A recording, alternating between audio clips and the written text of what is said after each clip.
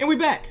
Now in today's video, we're going to be putting on our professor hat and we're going to be grading NBA players. I was strolling through Instagram and I saw this post right here and it got me inspired to do something similar. So in today's video, we're going to be grading NBA players based off scoring ability, shooting ability, playmaking, defense, and team value. How important are you to the team now and how important are you for the team's future, okay? So the way we're going to do this, we got a stack of NBA cards here.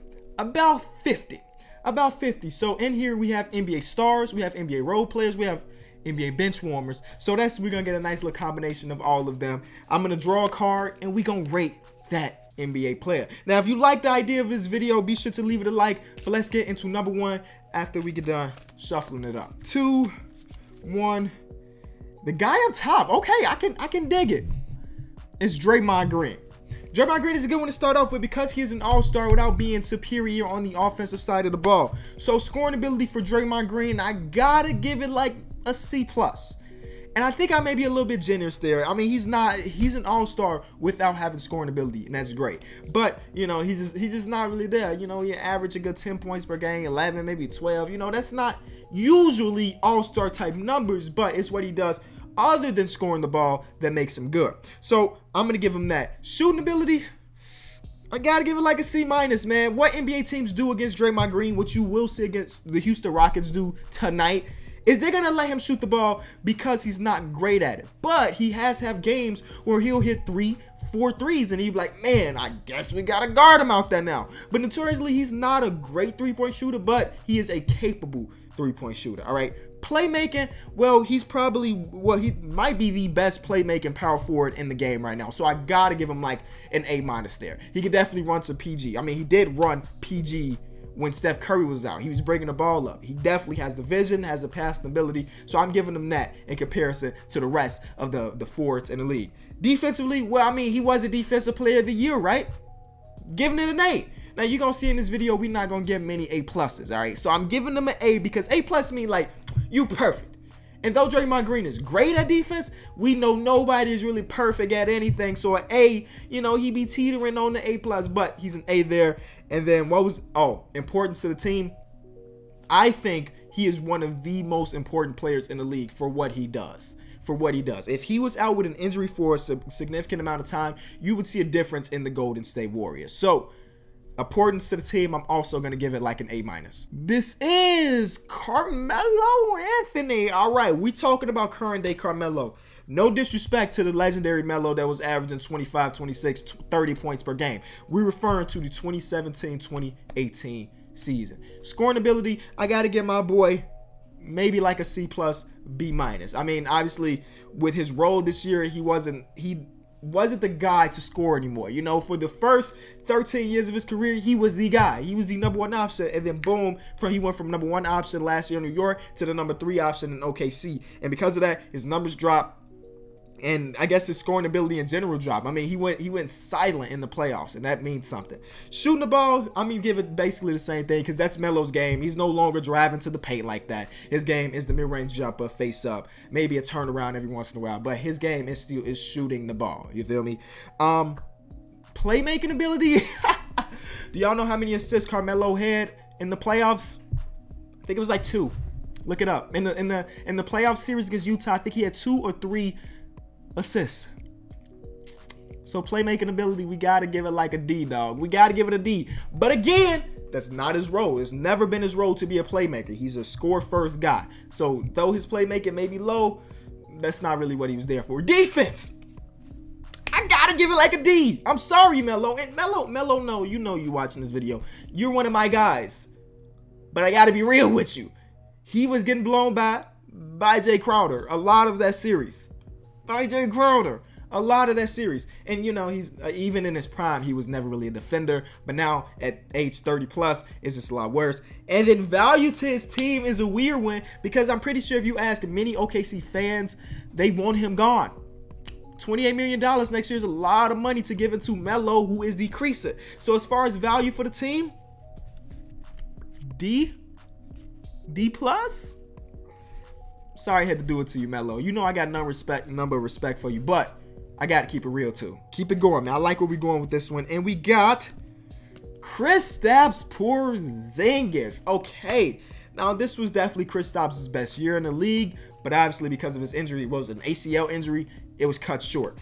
I could say Kristaps' scoring ability is probably like an A. At 22 years old, he's one of the more unstoppable players to guard. At 7'3", he can put it on the ground, get it to the basket, or he can pull up for three. So overall scoring, I think I got to give him an A. Look at it. Look at his numbers for before his injury. The guy was scoring the ball close to at will, you know. And before he was injured, the Knicks were close to a playoff spot, and that's decent considering how bad their team really is. You know, shooting the ball. If I'm giving like the elite of the elite, like an A+, I think I got to get Kristaps like a B. I think that's pretty solid. At 7'3", he definitely, again, like I said, he can stretch the floor, score it all many different ways. So I got to give it to him there. What was next? Playmaking. Honestly, I'm gonna have to put an incomplete here because when I watch Kristaps Porzingis play, I don't think about his playmaking ability. Or maybe that means he doesn't have much playmaking ability. The fact that I don't think of it off the top of my head. I'll give it an incomplete, or in this case, I'll keep it down in the middle with like a C. Defense, he led the league in blocks for a while this season. He definitely is a rim protector at 7'3", so I'll give him another B there. And then the importance to this team, A+.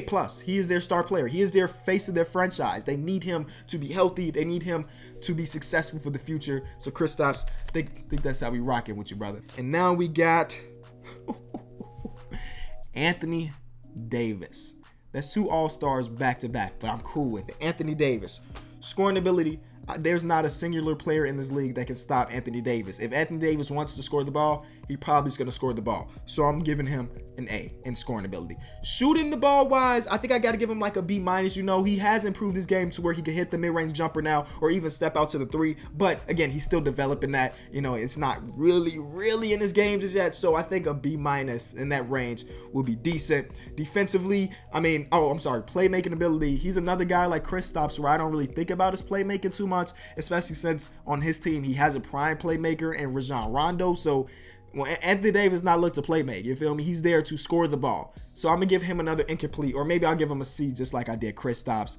Defensively, well, he may be a candidate for Defensive Player of the Year this year. He led the league in blocks this season, so that obviously means he's a good defender at least. So I'll give him an A-. You know, A- is not good. That's great. He's a great defender. I'll give him an A-. If I'm giving Draymond Green an A, I'm giving Anthony Davis an A-.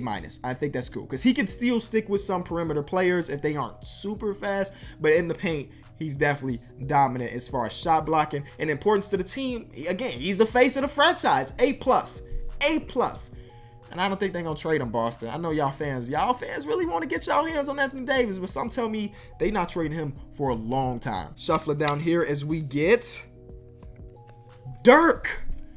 Again, similar to the Melo thing. We not talking prime Dirk. Prime Dirk would have got an A in scoring, an A in shooting, B- in playmaking, defense maybe like a C-, but importance to the team an A+. Championship winner as the guy, you know.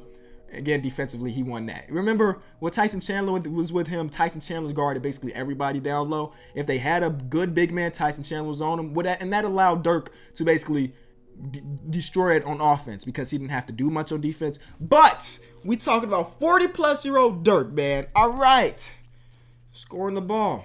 I think he may be a solid C right now. You know, he still averaged double-digit points, which is great for a guy in his 40s.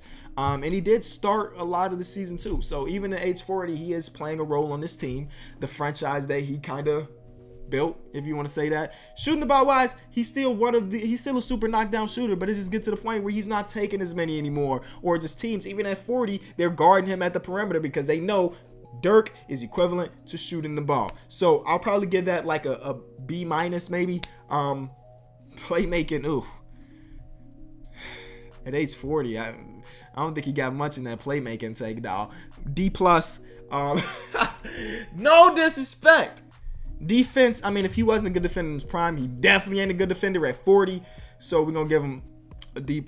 And importance to the team, his importance is different than the other importance. So at age 40, he's obviously not going to lead his team to a championship, but everything he's done for the team in this past, or the city in the past, I think he's still a super important player of this team. Hell, they gave the guy a 2-year contract last year when he was 40, you know? So it's obvious that they still love him. They still want him there. So I'm giving it like an A, y'all. I'm legitimately giving 40-year-old Dirk importance for this team an A because of what he did in the past and how they have respected him throughout his years. We're going to end it with JJ Redick. Okay.